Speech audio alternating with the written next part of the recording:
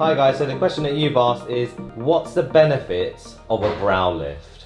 So that's a really good question, because this goes even into the psychology of meeting another human being. So when somebody sits in my chair, I say that the aim of the treatment is to become more approachable and more friendly.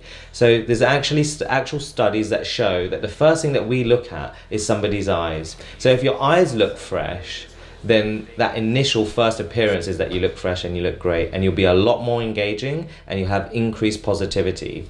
So I take this one step further. In the eye area, I look at the angles around the eyes, and I never want any of those angles to be negative.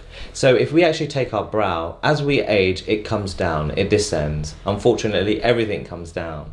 So this is one of the things that people talk about, and they say, I feel a little bit heavy and I look a little bit tired.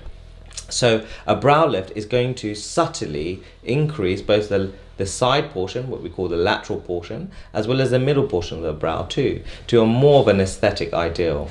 So instead of having this downward vector on the side of the brow, we're going to have a slight raised vector. Of course, we do not want eyebrows to be up on the ceiling. That's going to look a little bit weird. But what we want to do is make sure that we're actually within all the mathematical calculations. So for example, I draw a little line from the side over here to the nose and make sure that also the intersection of the brow is also at a perfect 45-degree angle as well.